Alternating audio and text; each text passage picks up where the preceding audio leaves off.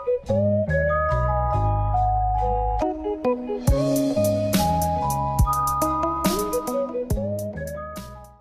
guys, Tech James here. In this video I will be showing you guys how to install the TWiLightMenu onto your 2DS or 3DS with custom firmware and launch Nintendo DS games from your SD card.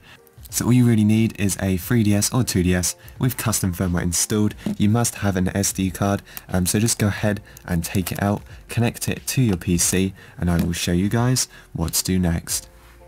Now, I will leave 3 links in the description of this video. The first link will just be how to dump Nintendo DS cartridges into ROMs. This is what I used to get my ROM for this video, so I will leave a link in the description if you want to find that out, and it's entirely up to you where you decide to get your ROMs from, but this is how to back them up officially. There will be 2 other links in the description where you will need to download these files. This is the TWiLightMenu. We will need to download this, so just click on the 7-zip. This is updated quite frequently. As you can see, last updated 20 hours ago, so just download this one. The second link will be the launcher. We will need the menu and the launcher to get this thing working, so we also just want to click on this and then that will start downloading. So once you have downloaded these 2 files, you want to head over to your PC's downloads folder, and you will be able to find all of your files in here. So here is my ROM, which I backed up off my cartridge. This is Goosebumps Horrorland, and then here are the 2 files which I need. So get these 2 files here, right click and then simply select extract here. Now just wait for this to complete, it shouldn't take too long. And it's basically going to give us a ton of files. Now there's only a few files which we actually need to copy across. So what you guys want to do is just copy exactly as I do, get the 2 zip files, right click and just delete them. We don't need them anymore. And basically we want to cut this file right here, the TWiLightMenu++ launcher.cia. We want to drag and drop this in the CIA folder. Now we want to find our ROM. Here's my Goosebumps Horrorland ROM. We want to drag and drop this into the ROMs folder. Now we want to select certain files. We want to grab this one, _NDS. Make sure you're holding control and you can select multiple at the same time. We're going to select CIA folder and we're going to select the ROMs folder.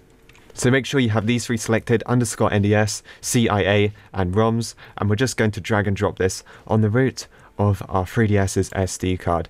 Now just wait a few seconds to copy across. If it needs to replace any files, just let it do it. You might have like an older version of this installed maybe, but let's just give this a few seconds just to copy across.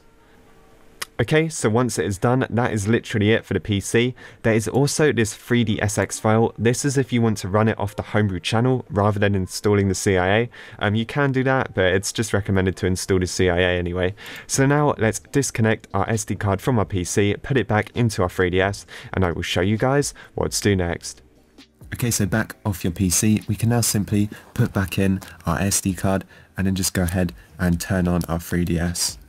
Okay guys, so now we need to launch up FBI because we need to install the CIAs which we put into the CIA folder. So let's just go ahead, find FBI and then just press A to open it up. When it loads, we need to select the SD card, so press A, scroll down until you find the CIA folder and press A on it. Now where it says current directory at the top, you have to press A on that.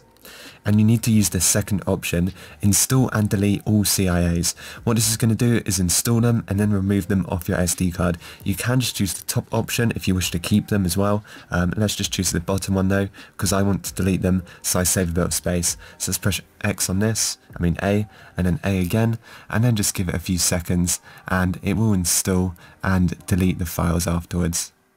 Once it has finished, it will say install finished. You can just tap on it, press B to go back all the way to the main menu, and then just press start to exit. It will say new software has been added to the home menu, tap on OK, and let's go and find this software.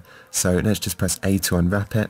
It won't be multiple on your screen, it's going to compile them all into one CIA just like this, and we can just press A to open it. So it might come up the homebrew menu just like this, but it will boot up with the TWiLMenu or TWiLightMenu, whatever you want to call it really. So what we can do is we can just, you can tap the arrow here and you can change like boot screens and stuff. I'd leave it how it is. You want to just tap start the TWiLightMenu++. Now it's going to start just like it would on like a normal DS, so you can just tap the screen. Now this is actually a lot faster on new 3DS or maybe the 2DS XL, I'm not too sure about that, but on the newer Nintendo DS consoles, this does run a lot faster. This is the first ever DS they made, or 3DS they made, so this one is going to be slightly slower. Okay, so it's going to come up just like this, and it just looks like a really sort of weird DS GUI, but what we want to do is just select the grayed out option, so make sure you're on the top bit right here, and just press on A. Next, we need to scroll along, and we're looking for our ROMs folder, so it should be here somewhere. You have to scroll down. Here you go, ROMs folder. So press A to start that up. Now we're looking for our NDS folder right here, or if you just copied across your game, you will be able to find it. So here's Goosebumps. If I go into NDS, I'm pretty sure I had some other stuff in here. Oh yeah, I've got Mario games in here anyway. But let's put the one that I backed up recently, the Goosebumps one. Let's just start that up. So find your game and just press A, and then it should start up. Now if your game is stuck on a white screen, what you have to do is give it 2 minutes maximum. Okay, so now my game has finally loaded and I'm able to play it. So the game's run perfectly fine. As I said before, this is much better on the new 3DS. Sound works as well. If I turn up the volume of it, you will be able to hear it, and there isn't any kind of delay or anything in the volume.